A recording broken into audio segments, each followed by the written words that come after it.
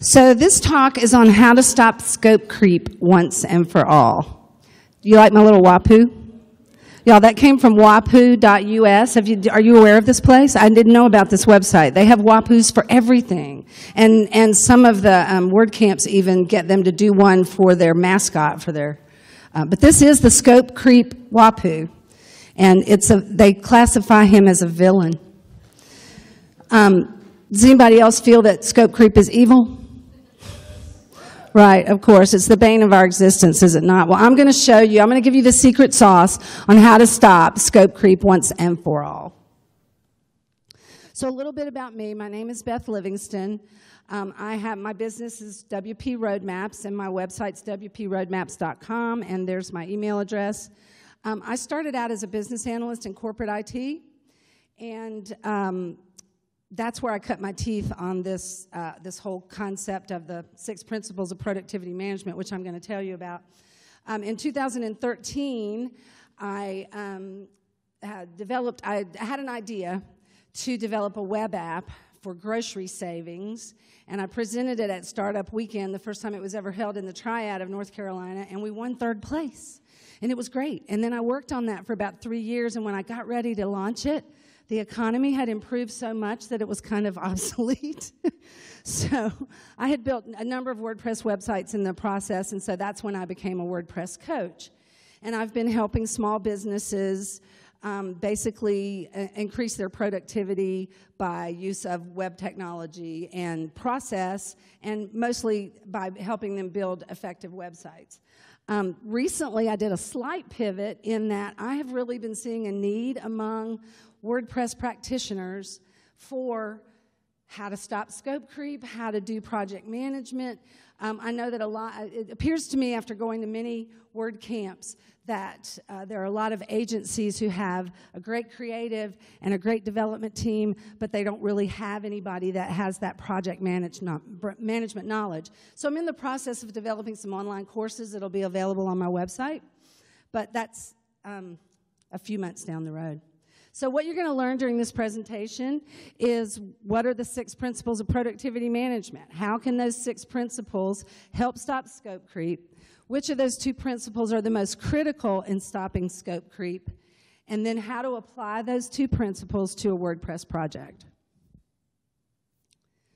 So what are the 6 principles? The 6 principles are really just common sense methods for getting your jobs done on time and within budget. And we all know that we're supposed to do these things, but sometimes we lose track of them when we're actually pulling off a project. This can equally be applied to whether you are tiling your kitchen floor or doing a project at church or a website project. The 6 principles are kind of universal in that way. And where did they come from? Well, believe it or not, they did come from corporate America. Yes, we all believe now that corporate America is evil. However, there are some good things that come out of there, and this was one of them.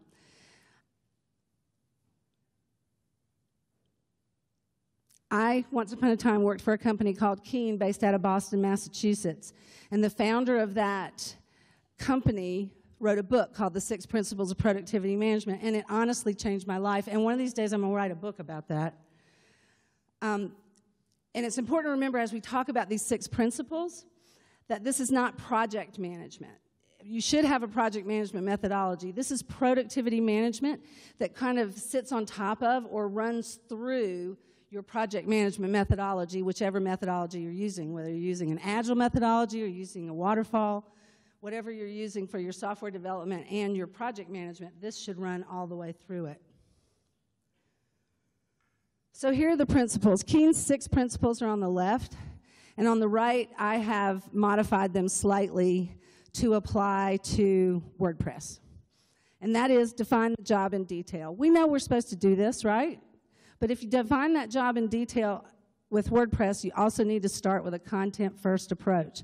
How many people find that it takes forever to get all the content from the client? Right.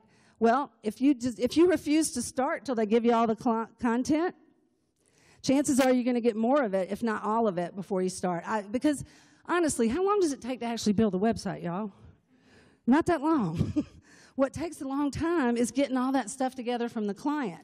So if you just concentrate on doing that before you write the first line of code or create the first page, it will help in stopping scope creep. Because how many times as soon as they start to gather that content, they go, oh, and I forgot that, right? Because they pulled some content and went, oh, yeah, we need this on there too. So if you do all that first, then you get that defined up front.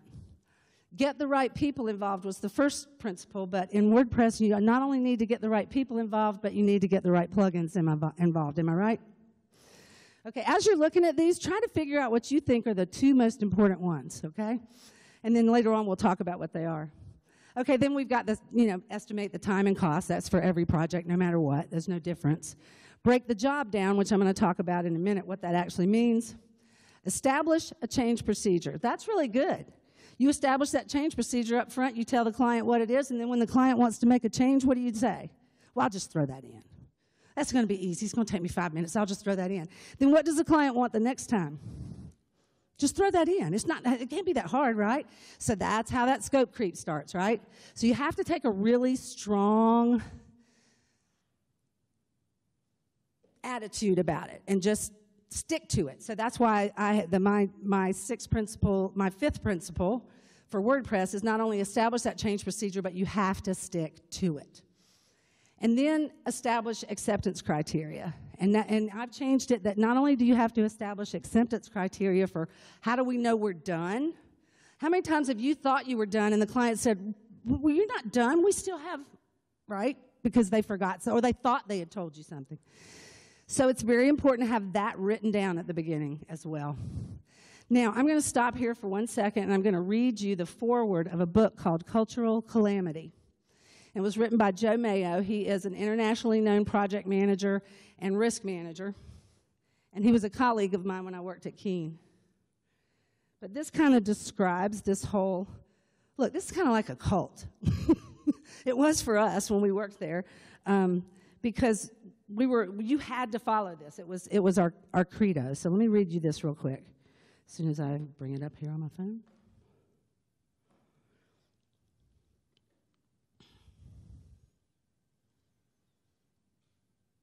The culture endured for decades and was unfazed by market conditions, massive growth through acquisitions, and numerous technology evolutions.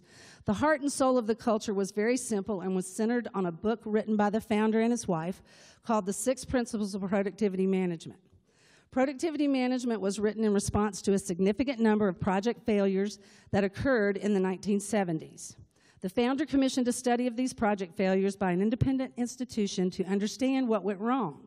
The study identified 6 causes that the failed projects had in common, which gave birth to the book. There was nothing magical about the 6 principles. They were mostly common sense, but they described the founder's philosophy about how people should be treated and set forth a common approach for conducting business. Productivity management wasn't a tome. It was less than 200 pages, but it described basic concepts that applied to any type of work. What was different is that everyone in the entire company embodied the 6 principles and lived by them every day. Anyone who joined Keene was given a hardbound copy of productivity management on his first day, and they were required to attend formal productivity management training within 90 days of joining the company. It didn't matter if you were an administrative assistant or a vice president, you got the book. You read the book, you took the training. As a quality assurance manager, I attended all executive management reviews in my region. At one particular review, there were some new managers and a new vice president. After introductions, the senior vice president asked the new managers and the vice president when they were scheduled for productivity management training. The new vice president said, I've been in this business over 30 years, and I'm pretty sure there's nothing in that class that I don't already know. The senior vice president's response was swift and decisive. He said, if you want to work here, you better complete that training before your next review. The new vice president didn't complete the training and was gone shortly thereafter. What is important about this is that everyone across the global enterprise knew the 6 principles and how to apply them. Keene had operations in the U.S., Canada, UK, and India. It was possible to walk into any project in any location and be productive almost immediately because everyone followed the same core principles and used the same terminology. So that's why this is so powerful. If you can use it consistently, it really does work. And the principles are based on the idea that a plan is just a plan. I think we get caught up into, well, we've given them the estimate, we've given them the project plan, now that's carved in granite. And if you set that expectation at the beginning, then you're going to have trouble. But if you set the expectation of, look, this is just a plan. It's more like a GPS and less like a roadmap, right? Because you're going to run into something or you're going to take a wrong turn and it's going to say rerouting, right? And you have to do that throughout the course of the project. So I'm just going to read this statement off the slide. Instead, we should head out on our journey with a well-thought-out and well-defined plan, understanding that discoveries made along the way may change the route taken as well as the final destination. And this is one of my favorite sayings from Abraham Lincoln. If you give me 6 hours to chop down a tree, I'm going to spend the first 4 sharpening the axe. And that's the other premise, as I said before. It doesn't take long to build the website. It takes a long time to design the website and figure out how it's going to look. And everything needs to be in writing.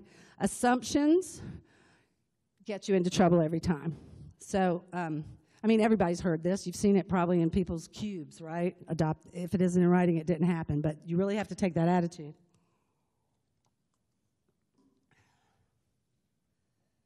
Excuse me, I was saying earlier, I do musical theater sometimes, and I am never nervous because I'm pretending to be somebody else. But when you're up here doing your own thing, it's a little different. I'm getting the dry mouth, so excuse me. Okay, so how do these 6 principles help stop scope creep? Well, I'm going to go through this part kind of quick because we're going to delve down into the 2 that are the most important and talk about those in a little more detail.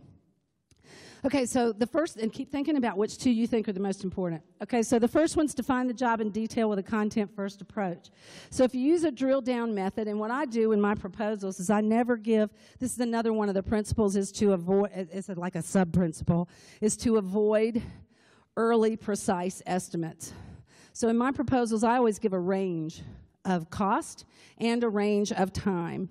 And if they agree to that, that becomes the contract. But then we drill down later into that detailed statement of work. When we do the detailed statement of work, then when you re-estimate, if you've gone outside of that range, I give the client the option to back out.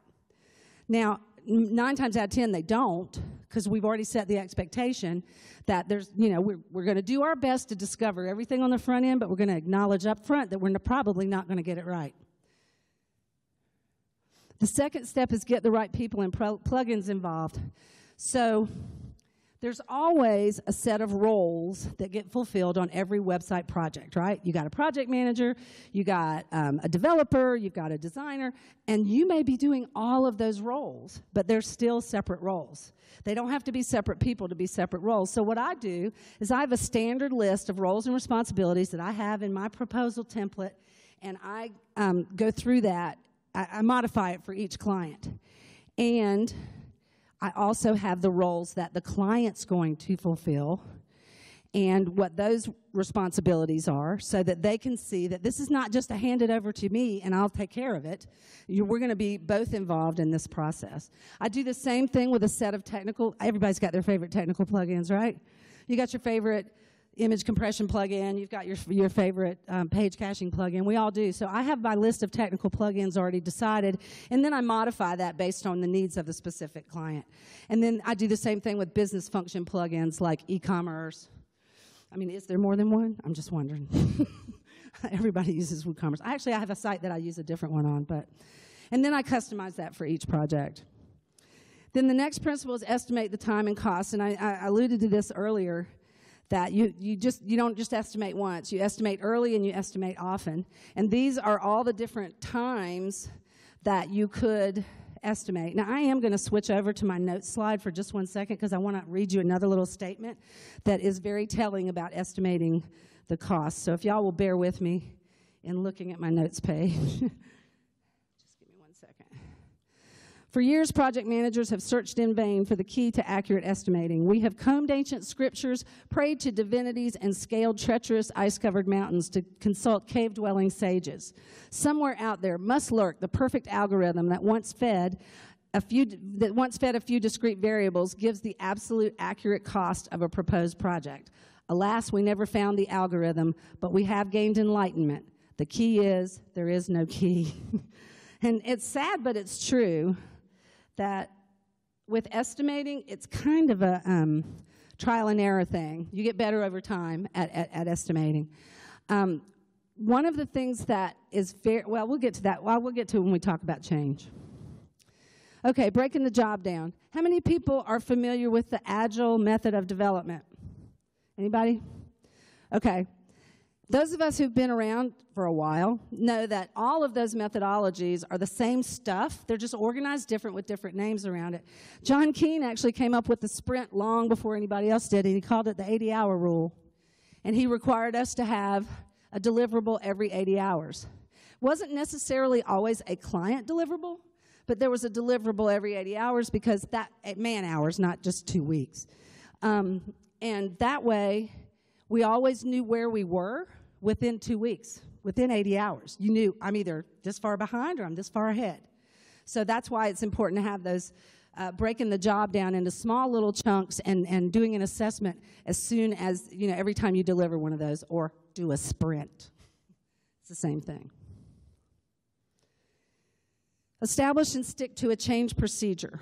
Okay, so this should be in your proposal. It should be in your statement of work, and it should be something that you go over in great detail with the client, and you tell them, just acknowledge the change up front. Acknowledge that we know we're going to miss some things. You're going to forget about some things.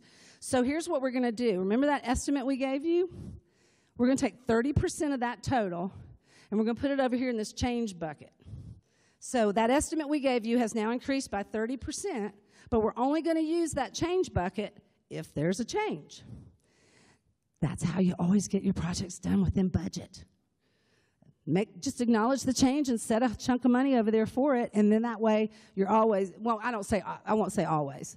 If you were really bad at defining the job up front, then probably you might go over your change budget. But if you're really good at it up front, then you can get it done. You can set that amount so that chances are you aren't going to use the whole thing. You might use some of it, but you won't use it all. So acknowledge and actively manage that change throughout the project. And make sure the client, that you set that expectation with the client. This is a hard and fast rule. It's the way we do it, and we don't do it any other way. And then there's establishing the interim and acceptance criteria for the end. And that's another mistake we often make because we think, well, we just know when, it's there. Everything's there. It's done, But you really need to set those specific acceptance criteria that are measurable so you'll know that you are done. And so the client will know you're done. Okay, so I'm going to go back up to our slide with the 6 on the left and 6 on the right. Hold on, I'll get there in a minute. Okay, so which 2 do you think are the most important? Oh, come on, this is an interactive thing. Change procedure, of course, and then what's the other one? Right. Define the job in detail and establish and stick to the change procedure. Define the job in detail with a content-first approach, and then establish that interim and acceptance. Then establish the change procedure.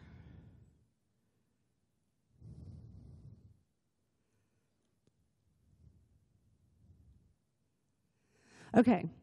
But what's really interesting is that most of those others are also part of defining the job in detail, okay? Because to define the job in detail, you have to establish that acceptance criteria. You have to get the right people and plugins involved. That's another task of defining that job in extreme detail, breaking the job down, estimating the time and costs. So how do we apply those 2 most critical principles? Well, this is how I do it. I start with a proposal questionnaire, and I've actually, in addition to the slides on my website, I've also included this proposal questionnaire. You're welcome. Hopefully you'll find it useful. It's just what I use to do that first high-level discussion with the client so I can at least give them an estimate for approval. Then I have the proposal. I also put my proposal template on my website that you can look at too. So then I take that questionnaire and I fill in the proposal. I walk through that with the client. We make any changes to it based on that walkthrough. And then we move to the next step, which is the project definition questionnaire. And it just has more specific questions, more details. How many people have ever taken the WP elevation training? Anybody? Okay, so you know how Troy talks about going wide and deep? This is that same kind of process where you're saying, and I heard you talking about it earlier, where you go, why do you want this, right? This is another piece that I think we forget to do all the time. We don't. Some people forget to do, is you start talking about what should the website look like? What pages should it have? What should it, but what you have not even discussed with the client, what are your business objectives? What are your business requirements? What is this website supposed to accomplish for your business? I don't care what it's going to look like. I don't care what kind of function it's going to have. Tell me how it's going to help your business. And by that, having that discussion, not even talk about it like it's a brochure, not even like it's a website, that, the client always wants to start designing on day one. And so you got to stop them from that and really get down and understand what their business requirements are. That's a big part of defining that job in detail. And you'd be amazed. Troy tells a story about how he was asking, why do you need a website? Why do you need an updated website? And the guy was kind of hemming and hawing and saying he needed it for this, and he needed, I just need more traffic, and I need more this, and I need more that. And he goes, and Troy's thing is you just keep asking why. And finally, he got down to the guy was going to sell the business. So that changed. That's a business requirement that changed his whole approach to how he was going to do that website, right?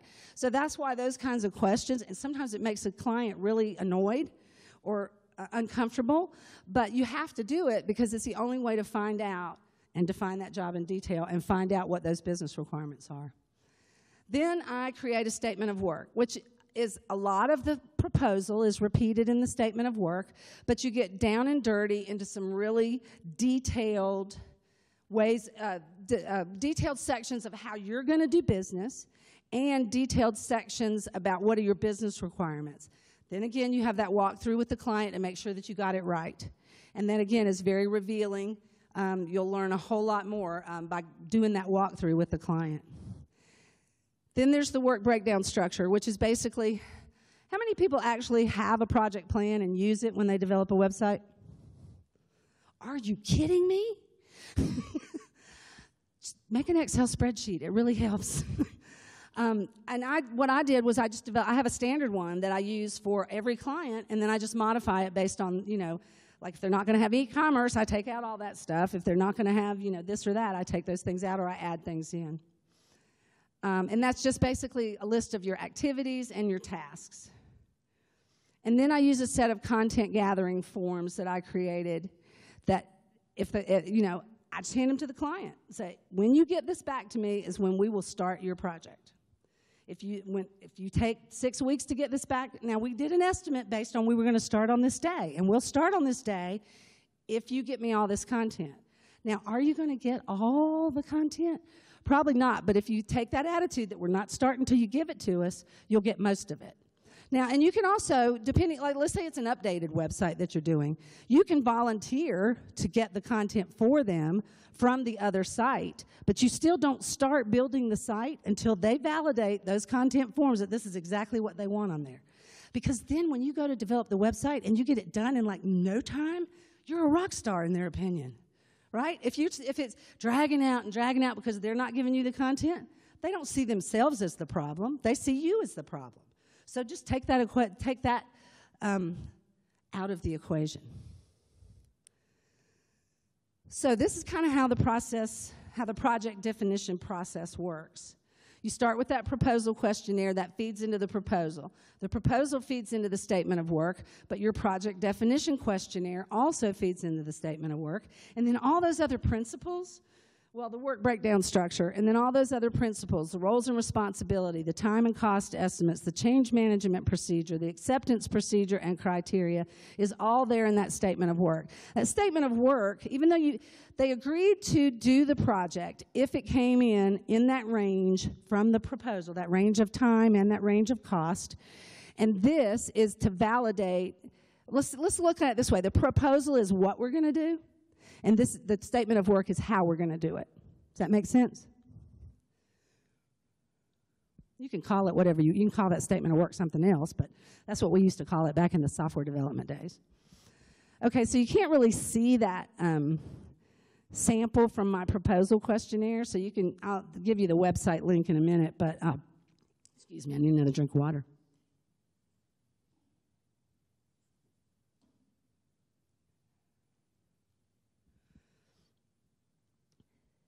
So you can get the proposal template, but basically it's asking questions like, is this an existing website? What are the purposes and goals for the website?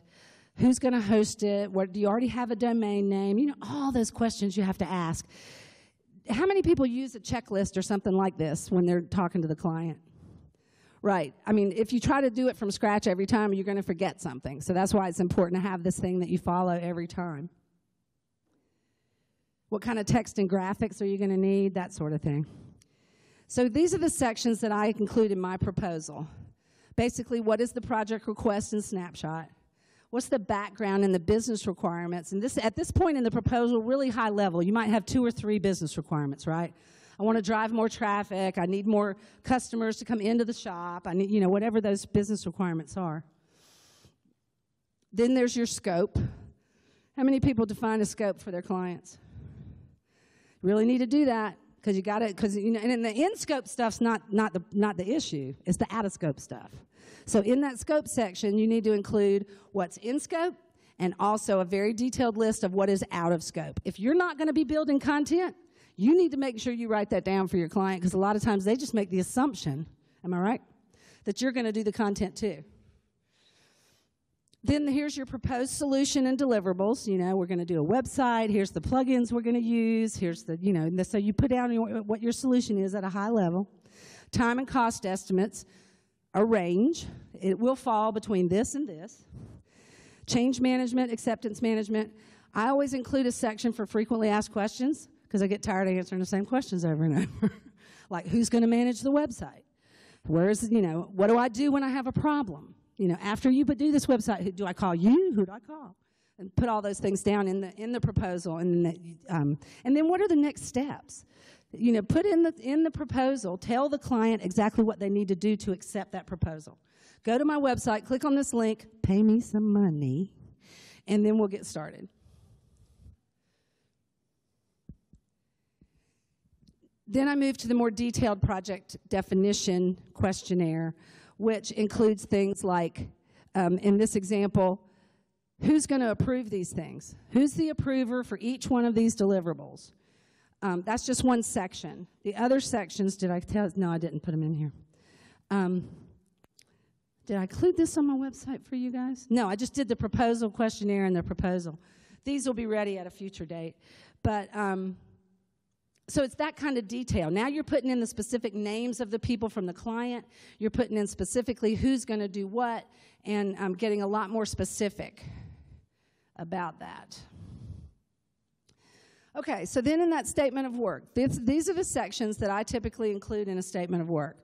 Your project identification, which basically you just copy that over from the proposal because you already did that part. Your scope of effort. Now, while you were going through this second questionnaire, you've gotten a lot more detail. So now your scope, you're going to take that scope that you had in the proposal, and you're going to define that in a lot more detail. Are y'all getting tired of all this detail? The customer does too. But it is so important because if you do all of this up front, building the website takes no time at all.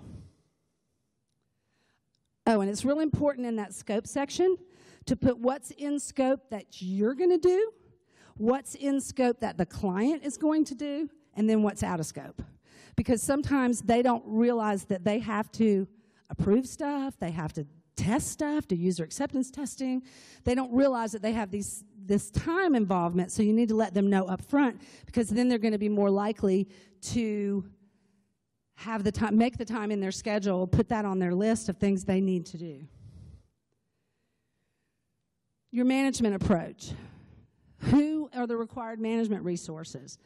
What is your process for communication? We all just make these assumptions that, well, we'll just call them if we need to talk to them, or they'll just call us if we need to. Well, who are you going to talk to at the client? And look, if it's a really small client and there's 2 people, it's not too hard, okay? But let's, you were talking about pretty large projects.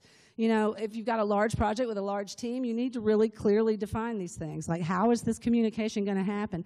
Who do I escalate to if I get in a problem with my subject matter expert and we're in an impasse? Who do I escalate that to? It's real important to define all of that. And, of course, your team roles and responsibilities. And then your technical approach, that's the details, hosting, the environment you're going to, are you going to have a staging environment and then move it over, and your work approach, what your deliverables are, what your technical plugins are. Your development approach, your time and cost, your change management, acceptance management. Most of this is the same as it was in the proposal. And then you give them examples in your appendix of all of the stuff that they're going to need to use during this project. Your change request form, your acceptance forms. And see, if you do all this, you look so professional. That's a good thing.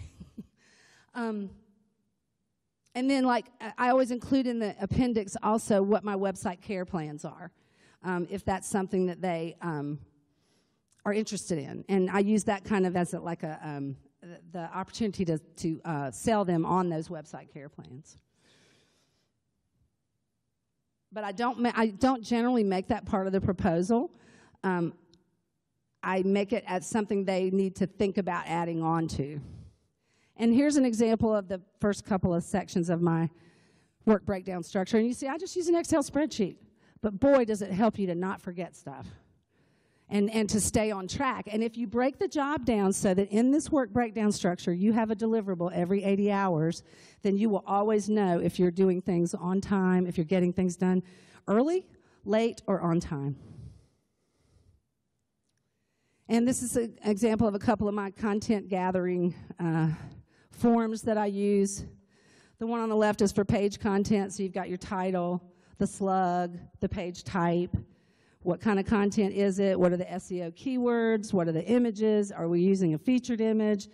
Is a plugin required for this page to do something? Does it need to have a sidebar? Those sorts of things. So those are the kind.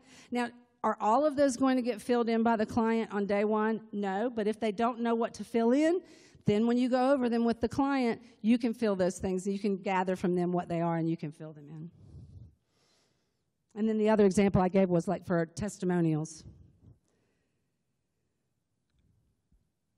Okay, so how do we establish and stick to a change procedure?